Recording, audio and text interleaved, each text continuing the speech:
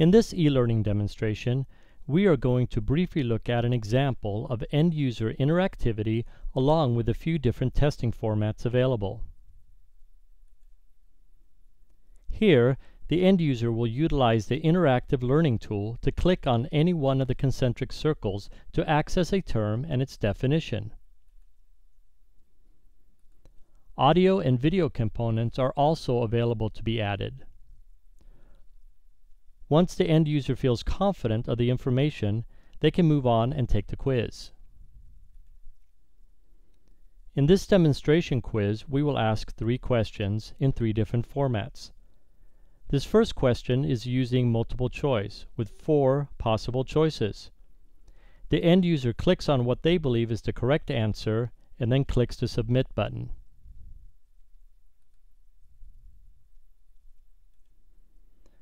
There is immediate feedback on this question, and in this case, our answer is correct. Moving on to question number 2, this is an example of fill in the blank.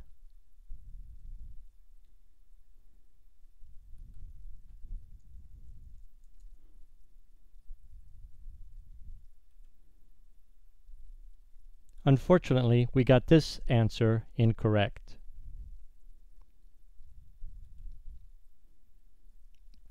Finally, the last question is in a matching format.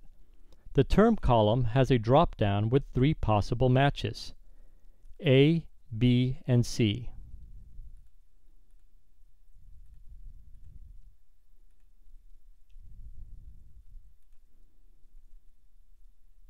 Again, we get instant feedback, and our answer is correct. After the last question has been answered, we are taken to the results page. Here we're provided with our score, maximum score available, correct answers, total questions, accuracy, and attempts. Lastly, the end user has the opportunity to review the quiz. Let's do that now.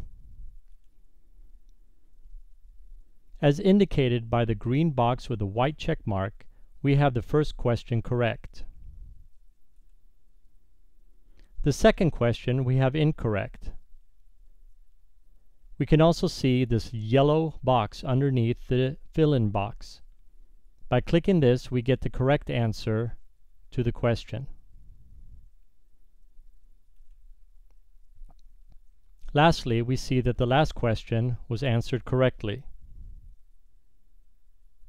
After reviewing the quiz, the end user may be done or be giving other options depending on the instructor's desired goals.